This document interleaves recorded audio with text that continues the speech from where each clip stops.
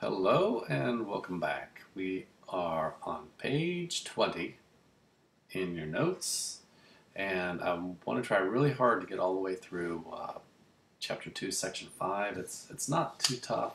It's valuable for us. Might go a little bit longer than normal, but stick with me through it hopefully, and we can get you ready to move on. So we'll get right into it then. Begin page 20 at the top.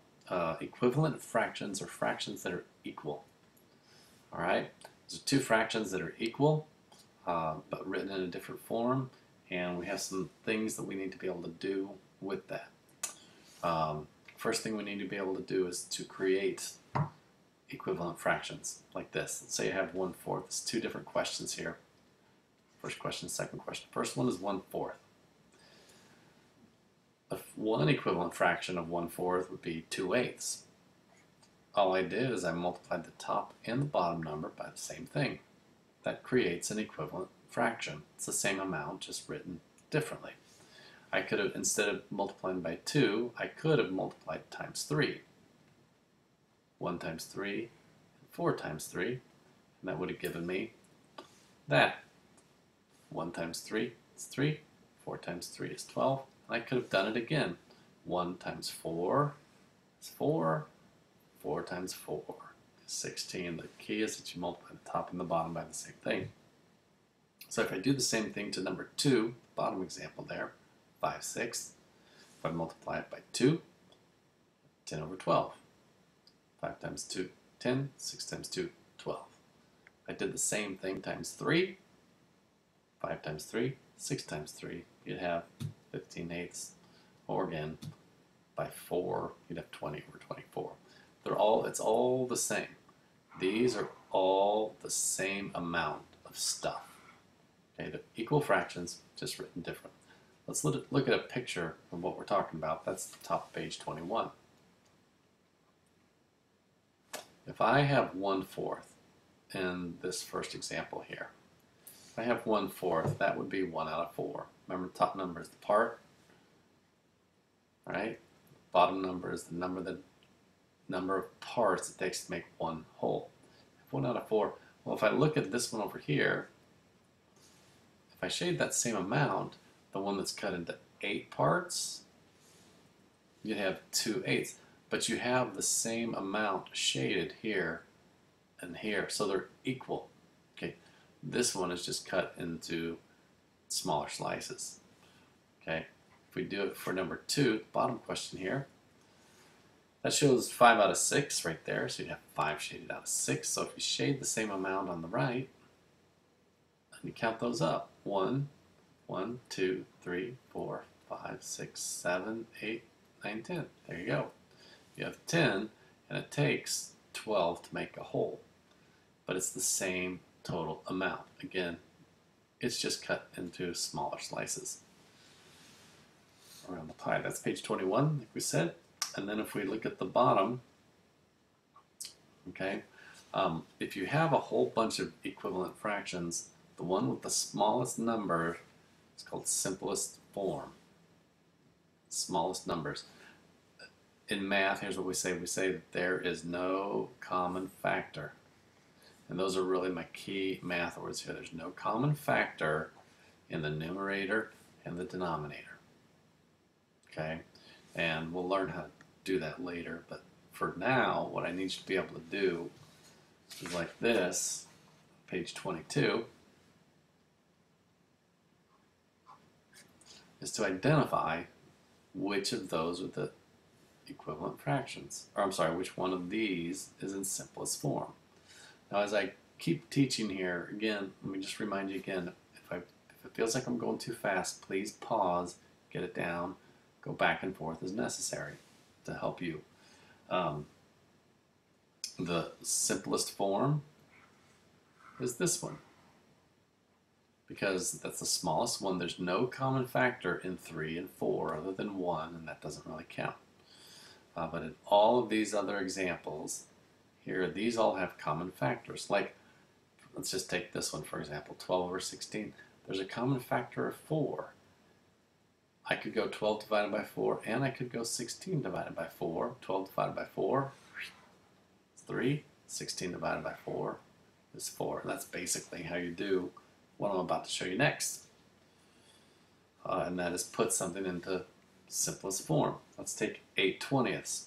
Well, I want to ask myself, what's the biggest number, okay, that will go into both 8 and 20?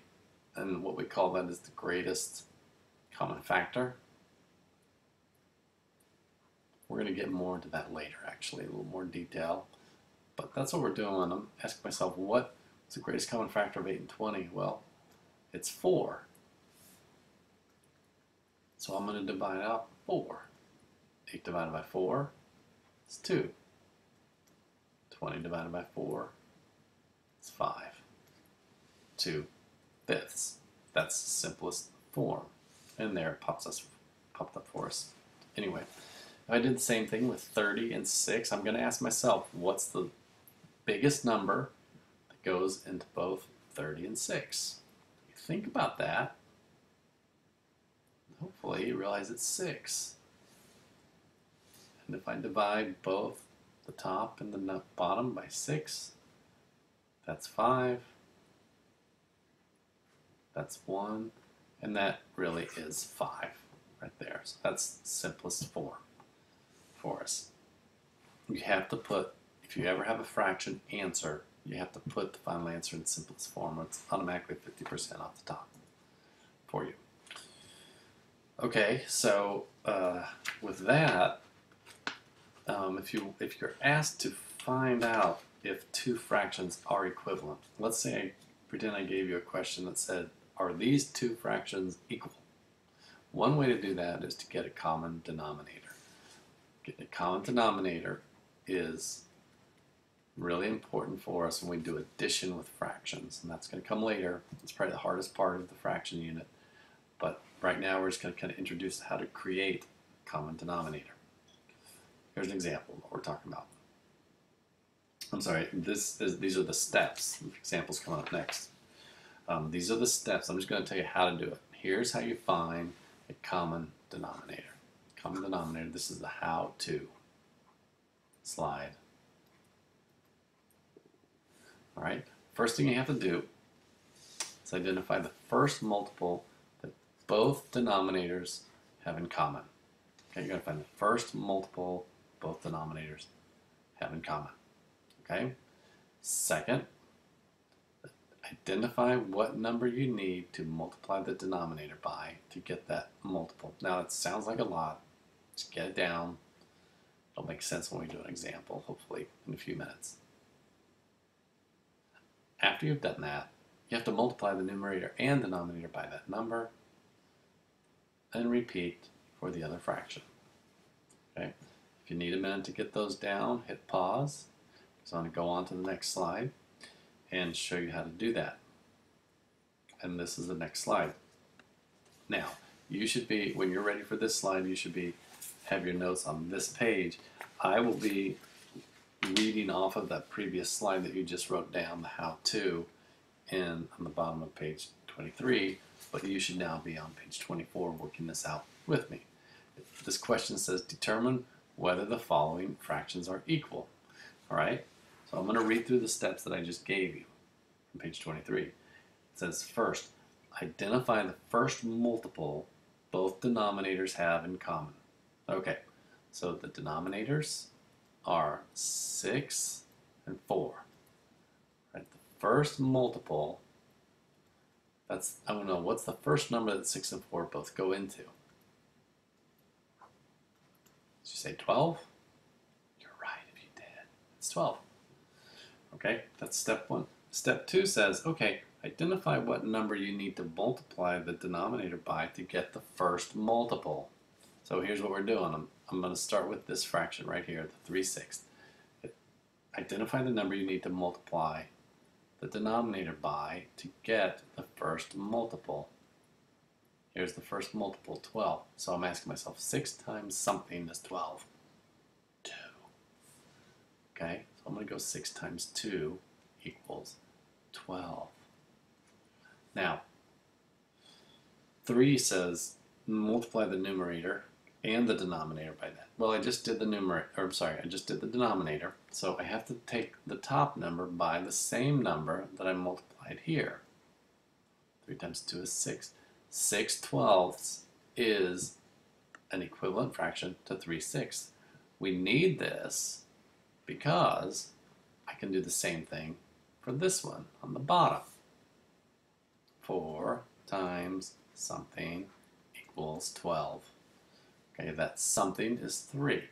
So take 4 times 3 and 2 times 3.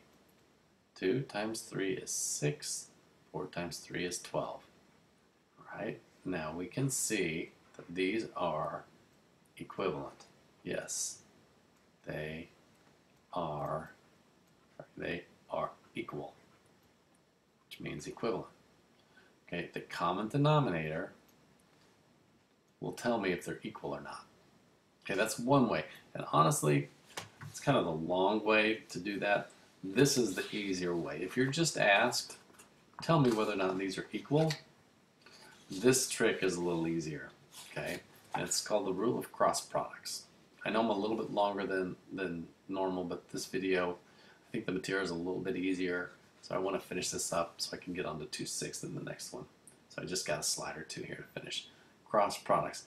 If cross products are equal, then the two fractions are equal. For example, let's say I have a fraction a over b, and I want to know, does a over b equal c over d? Okay, so what this means is if I multiply these two numbers, a times d, and that is equal to these two numbers, b times c, if these two values are equal, then the two fractions would be equal. And this rule is actually really valuable for us when we get into proportions and solving all kinds of things. Knowing this, if you find cross products, if they equal, the fractions are equal themselves. For example, let's look at this one we just did. That we already know that these are equal. We already figured it out 2 slides ago. Right? And notice what happens. Okay, let's say I didn't know that and I wanted to know. If I take these two numbers, 3 times 4,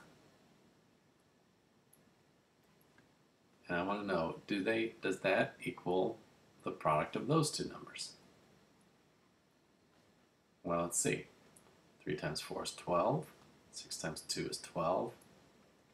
Since these are equal, yes, then these two fractions are equal. That is always true. It's the rule of cross products. And that's incredibly helpful for us to be able to identify if it's true or not. So, all right, sorry I went a little bit long, and hopefully you were able to get through that quickly. And in the next video, we'll be looking at how to multiply fractions again and what happens if you have to do some simplifying with that. Okay? See you soon.